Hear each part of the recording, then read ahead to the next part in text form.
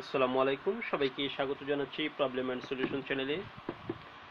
ইন্টারমিডিয়েটের পৌরনীতি প্রথম পত্রের সঠিক উত্তরের সাজেশন, যেগুলো তৈরি করা হয়েছে বিভিন্ন স্কুলের এবং বিভিন্ন বোর্ডের প্রশ্নগুলো বাছাই করে, যেগুলো ইম্পর্টেন্ট সেগুলো নিয়ে অন্য দুটি সেটের এমসিকিউ তৈরি করা হয়েছে। অন্য একটি সেট দেওয়া আছে কমেন্টে, যারা দেখে নিতে পারবে এখনই, এবং কমেন্টে দেওয়া আছে পৌরনীতি প্রথম পত্রের যে সাজেশন দেওয়া হয়েছে, কোন 5টি অধ্যায় পড়লে এ প্লাস পাওয়া যাবে, সেই সাজেশনের লিঙ্ক দেওয়া আছে কমেন্টে, চাইলে দেখে নিতে পারো।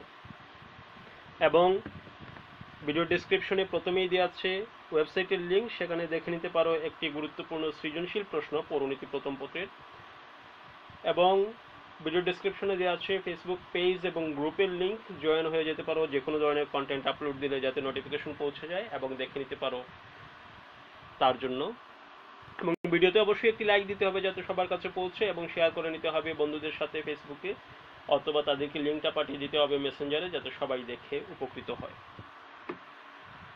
তো 1 নম্বর প্রশ্ন, ইতিহাস ব্যতীত পৌরনীতি ভিত্তিহীন এবং পৌরনীতি ব্যতীত ইতিহাস মূল্যহীন উক্তিটি কার? একের আনসার হচ্ছে খ, অধ্যাপক সিলি। 2 নম্বর প্রশ্ন, দ্য রিপাবলিক গ্রন্থের রচয়িতা কে? 2 এর আনসার হচ্ছে খ, প্লেটো। তারপর হচ্ছে 3 নম্বর প্রশ্ন, যার আনসার হচ্ছে ঘ, 1, 2, 3। অধিকার সচেতন হয়, তারপর হচ্ছে কর্তব্য সচেতন হয়, দেশপ্রেমে উদ্বুদ্ধ হয়। 4 এবং 5 নম্বর প্রশ্ন, একজন সাংবাদিক সরকারের আইন শৃঙ্খলার চরম অবনতি নিয়ে একটি প্রতিবেদন প্রকাশ করে, এর প্রেক্ষিতে স্বরাষ্ট্রমন্ত্রী সমালোচনার সম্মুখীন হন। 4 নম্বর প্রশ্ন হচ্ছে উদ্দীপকের সুশাসনের কোন বৈশিষ্ট্য ফুটে উঠেছে? 4 এর আনসার হচ্ছে ঘ, গণমাধ্যমের স্বাধীনতা। 5 নম্বর প্রশ্ন, উক্ত প্রতিবেদনের ফলে 5 এর আনসার হচ্ছে ঘ, 1, 2, 3। সরকারের ভুল ত্রুটি দৃষ্টিগোচর হয়, তারপর হচ্ছে জনগণের আশা আকাঙ্ক্ষার প্রতিফলন ঘটে, জনমতের গুরুত্ব পায়। তারপর হচ্ছে 6 নম্বর প্রশ্ন, সুশাসন ধারণাটি কোন সংস্থা কর্তৃক উদ্ভাবিত? 6 এর আনসার হচ্ছে গ, বিশ্ব ব্যাংক। তারপর হচ্ছে 7 নম্বর প্রশ্ন, যেখানে আইন নেই সেখানে স্বাধীনতা থাকতে পারে না উক্তিটি কার? 7 এর আনসার হচ্ছে ঘ, জন লক। 8 নম্বর প্রশ্ন, কোন সাম্য ব্যতীত রাজনৈতিক সাম্য অর্থহীন? কোন সাম্য ব্যতীত রাজনৈতিক সাম্য অর্থহীন? 8 এর আনসার হচ্ছে ক, অর্থনৈতিক। 9 নম্বর প্রশ্ন, আধুনিক কালে আইনের প্রধান উৎস কোনটি? 9 এর আনসার হচ্ছে ঘ, আইনসভা। 10 নম্বর প্রশ্ন, অবাধ স্বাধীনতা কিসের নামান্তর? 10 এর আনসার হচ্ছে খ, স্বেচ্ছাচারিতা। তারপর হচ্ছে অর্থনৈতিক সাম্য বলতে বোঝায় 11 নম্বর প্রশ্ন, যার আনসার হচ্ছে গ। গ হলে সম্ভবত 1 এবং 3 হবে। আগে আমরা প্রশ্নটা দেখে নিই। সকলের সম্পদ সমান হবে, যোগ্যতা অনুযায়ী কাজ পাবে।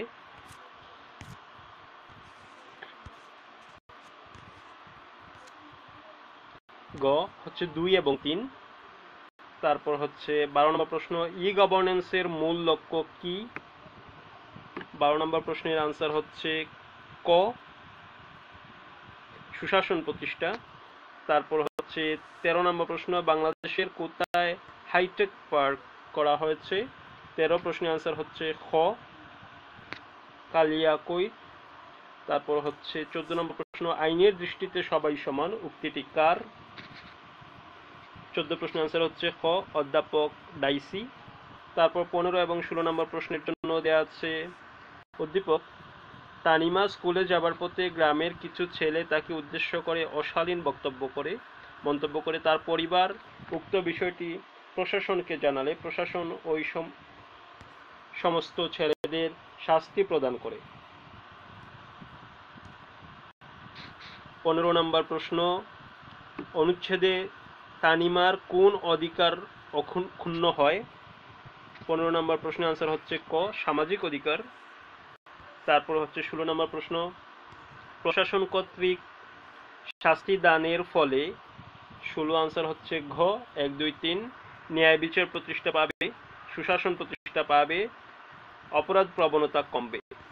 তারপর হচ্ছে 17 নম্বর প্রশ্ন, কোনটি সকল অধিকারের উৎস? কোনটি সকল অধিকারের উৎস? 17 নম্বর প্রশ্নের আনসার হচ্ছে ক, রাষ্ট্র। তারপর হচ্ছে 18 নম্বর প্রশ্ন, কি ছাড়া গণতান্ত্রিক সরকার গঠন সম্ভব নয়? 18 প্রশ্নের আনসার হচ্ছে খ, রাজনৈতিক দল। তারপর হচ্ছে 19 নম্বর প্রশ্ন, নেতৃত্ব হলো এক ধরনের আধিপত্য, উক্তিটি কার? 19 এর আনসার হচ্ছে গ, কিম্বল ইয়ং। 20 নম্বর প্রশ্ন, রাজনৈতিক দলের প্রধান লক্ষ্য হচ্ছে? 20 নম্বর প্রশ্নের আনসার হচ্ছে ঘ, 1, 2, 3। দলে নীতি অনুযায়ী দেশ পরিচালনা করা। তারপর হচ্ছে নির্বাচনী প্রতিশ্রুতি বাস্তবায়ন করা। 3 নম্বর হচ্ছে আইনের শাসন প্রতিষ্ঠা। তারপর হচ্ছে 21 নম্বর প্রশ্ন, শাসন বিভাগকে কে নিয়ন্ত্রণ করে? 31 নম্বর প্রশ্ন, শাসন বিভাগকে কে নিয়ন্ত্রণ করে? 21 নম্বর প্রশ্ন, 21 এর আনসার হচ্ছে ক, আইন বিভাগ। তারপর অন্যগুলো দেখিয়ে দিচ্ছি।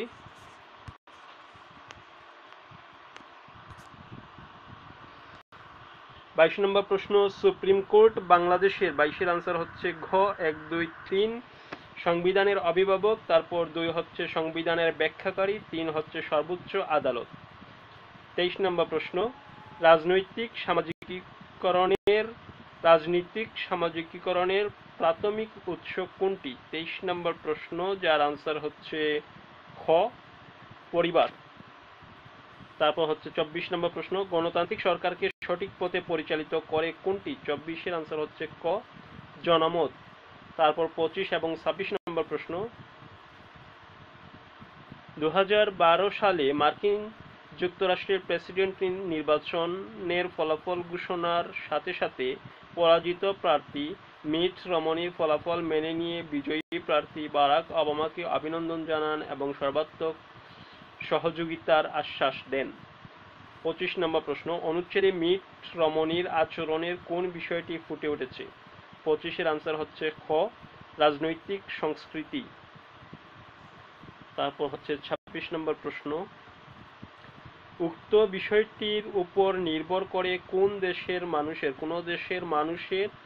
26 এর আনসার হচ্ছে ঘ, 1, 2, 3 রাজনৈতিক উন্নতি, অর্থনৈতিক সমৃদ্ধি, তারপর শান্তিপূর্ণ সহাবস্থান। 27 নম্বর প্রশ্ন, আমলাগণ জনগণের কি? 27 প্রশ্নের আনসার হচ্ছে খ, সেবক। 28 নম্বর প্রশ্ন,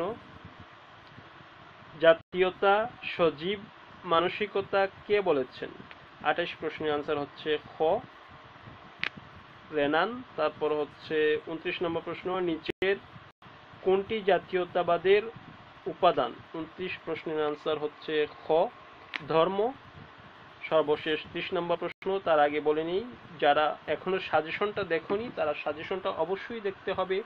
সাজেশনটা দেখার পর অন্য যে কোনো কিছু এ ধরনের সঠিক উত্তরগুলো পড়তে পারো, এবং অন্য যে আমি ওয়েবসাইটে যে প্রশ্নটা দিয়েছি সেটা দেখার আগে অবশ্যই সাজেশনটা দেখতে হবে। সাজেশনটা পূর্ণাঙ্গ কমপ্লিট হওয়ার পর এই ধরনের প্রশ্নগুলো দেখতে পারো, প্র্যাকটিস করতে পারো। এবং অবশ্যই ভিডিওটা শেয়ার করতে হবে যাতে সবার কাছে পৌঁছে যায়, কারণ অনেকেই খুঁজতেছে কিন্তু খুঁজে পাচ্ছে না, অন্য ভিডিওতে এসে কমেন্ট করতেছে। তোমার বন্ধুরাই যেহেতু উপকৃত হবে তার জন্য অবশ্যই শেয়ার করে নিতে হবে এবং একটি লাইক দিতে হবে যাতে সবার কাছে পৌঁছে যায়। তো 30 নম্বর প্রশ্ন, দেশের মাটি ও মানুষকে ভালোবাসার অনুভূতিকে কি বলে? 30 এর আনসার হচ্ছে গ, দেশপ্রেম। ধন্যবাদ সবাইকে আমার সাথে থাকার জন্য। অন্যান্য যে সাজেশনগুলো আছে ভিডিও কর্নারে এখানে আই বাটনের লিংক দেওয়া আছে, সেখান থেকে দেখে নিতে পারো, অথবা আমার কমিউনিটিতে গেলে দেখতে পারবে, অথবা এইচএসসি হিউম্যানিটিক্স সাজেশন নামে একটা প্লেলিস্ট আছে সেখানে গেলেও দেখতে পাবে। এবং আরও যার যে ধরনের কন্টেন্ট প্রয়োজন অবশ্যই আমাকে কমেন্টে বলে দিতে হবে। কমেন্টে বলে দিলে আমি তোমার চাহিদা অনুযায়ী কন্টেন্ট নিয়ে আসার চেষ্টা করব। এবং যে ভিডিও ডেসক্রিপশনে ফেসবুক পেজ এবং গ্রুপের লিংক দেওয়া আছে সেখানে জয়েন হয়ে গেলে ভালো হয়, যে কোনো ধরনের কন্টেন্ট আপলোড দিলে যাতে সাথে সাথে নোটিফিকেশন পৌঁছে যায় এবং দেখে নিতে পারো। তো ধন্যবাদ সবাইকে আমার সাথে থাকার জন্য।